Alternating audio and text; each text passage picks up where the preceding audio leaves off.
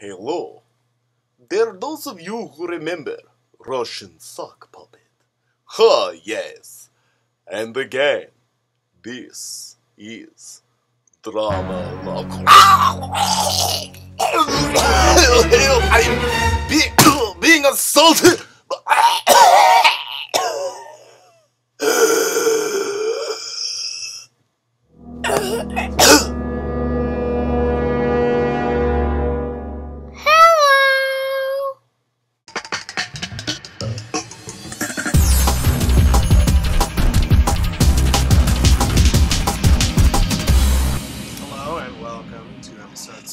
Of the Drama Llamas. I'm Doug Urbanski. And I'm Stephen Jeffries. And I'm a creepy little sock puppet. Indeed. What? Today we are talking about conflict out of Egri's The Art of Dramatic Writing. Let's say we jump into jumping. Yeah.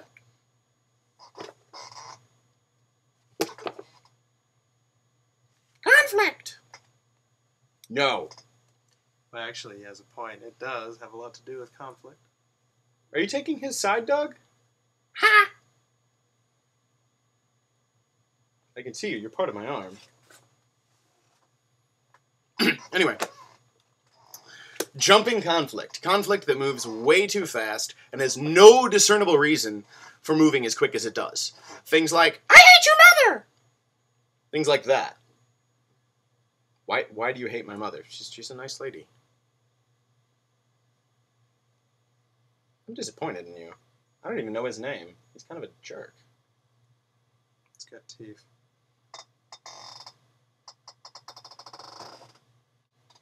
It's creepy. In jumping, Egri does talk about, if you know your character has to travel from one pole to another, you are in an advantageous position to see that he or she grows at a steady rate. So again, we are reminded that we should know our characters quite thoroughly. Better than we know ourselves in some instance. It's weird because when you're building a fictional character, you have to know every aspect of their being. You know, you have to think them through, probably think about it more than you think about some of the things that we do from day to day, you know, just like in real life. Right. So, what struck you in particular about Egri had to say about jumping conflict, Doug? Well, later he brings up that real characters must be given a chance to reveal themselves, and we must be given a chance to observe the significant changes which take place in them. So there's this organicness that has to be retained in the characters. We have to see them as real. We cannot see them as constructs. We can't allow things that are too constructed to happen to them, or else we'll be able to see those constructs and just see how constructed the play is. It's like when you're at a play and it's clear that nobody's enjoying themselves. And fair princess, kiss me, tonight, forsooth. You know, it's painfully obvious that they don't want to be there. And it feels so wooden that it's just, you know, painful for everyone else. If two characters hate each other, if two characters want to kill each other, we should see that development. We should see that hatred. You know, it shouldn't just kind of, you know, come out of nowhere.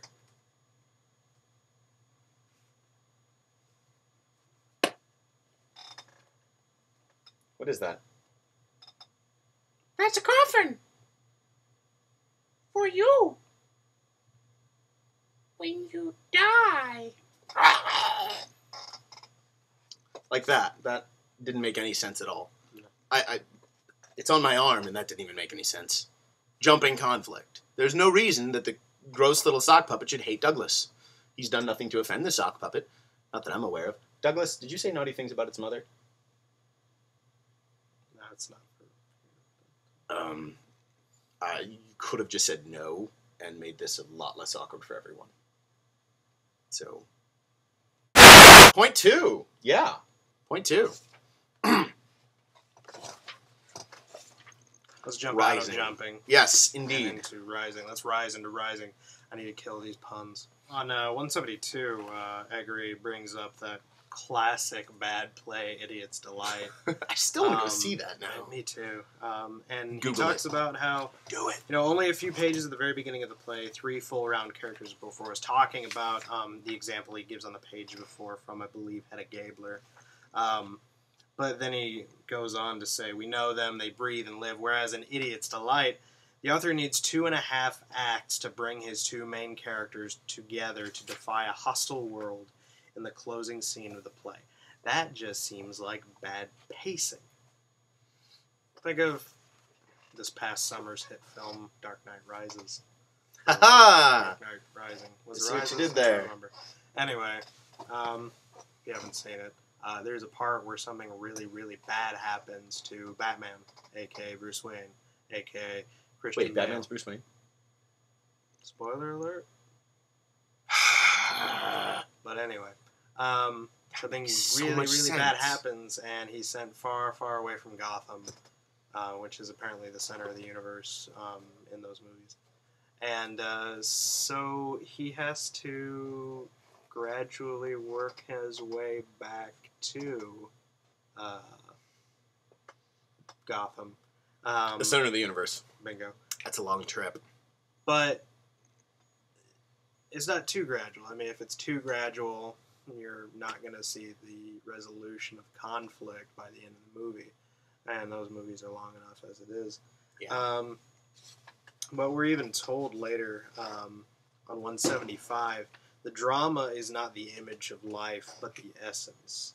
We must condense. In life, people quarrel year in, year out, without once deciding to remove the factor which causes the trouble.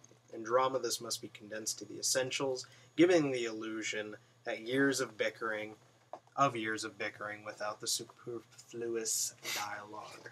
It's like in an anime when, say, 2 characters are facing off, and the one guy draws his sword and says, "Aha! You are Hiro Miyamoto from the clan that killed my father 16 years ago when we were just a tiny little boy." And the other guy goes, "Oh man!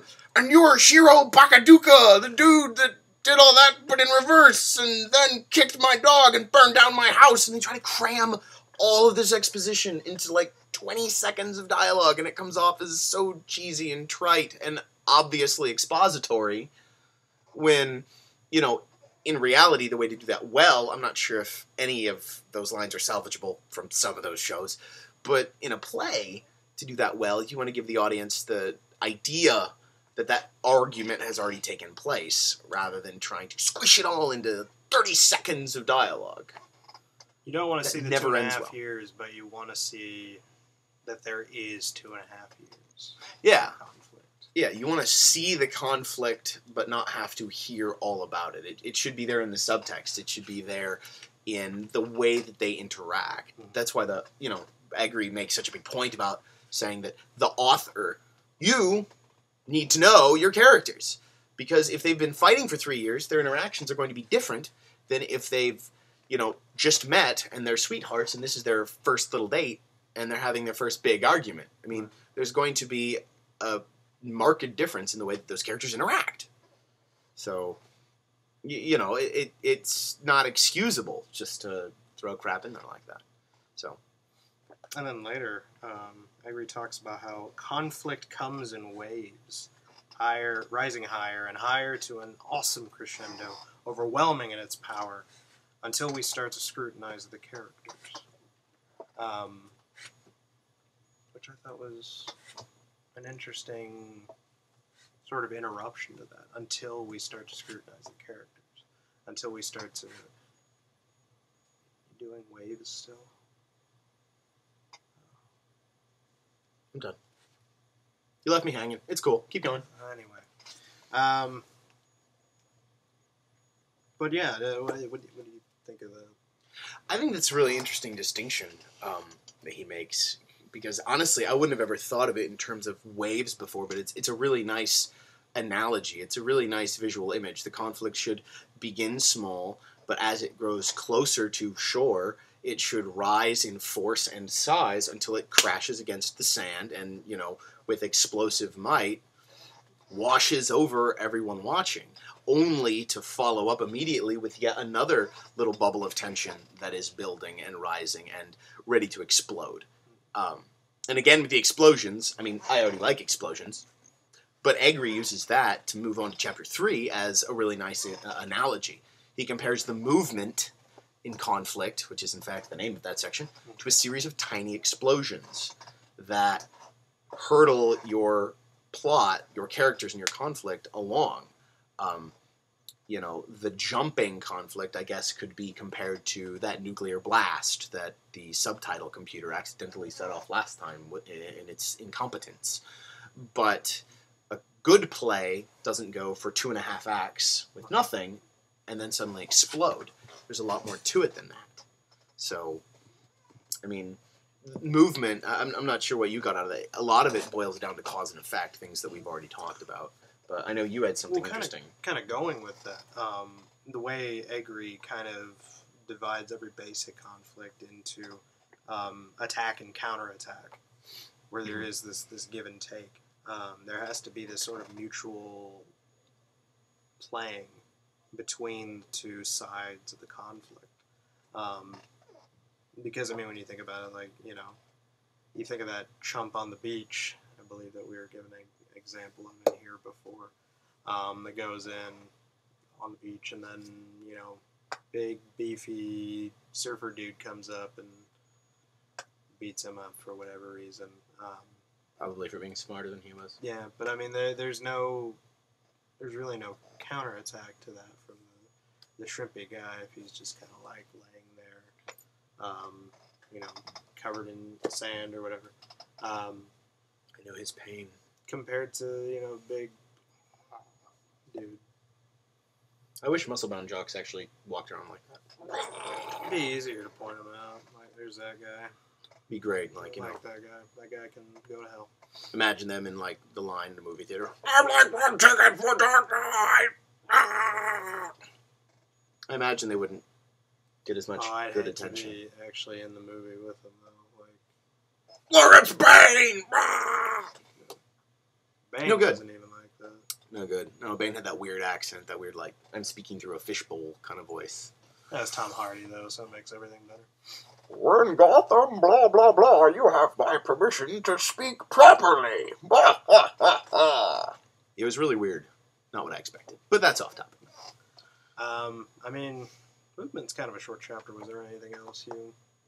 No, really. You already hit it on the noggin there. I like the explosions analogy because I like explosions. Other than that, you seem to cover pretty well. Cool. So, I mean, unless you have a question for Ralph, the dead raccoon, you can ask him anything, Doug. What the hell do you have? He'll answer honestly. I don't want to ask him that. I want to ask you that. What the hell do you have?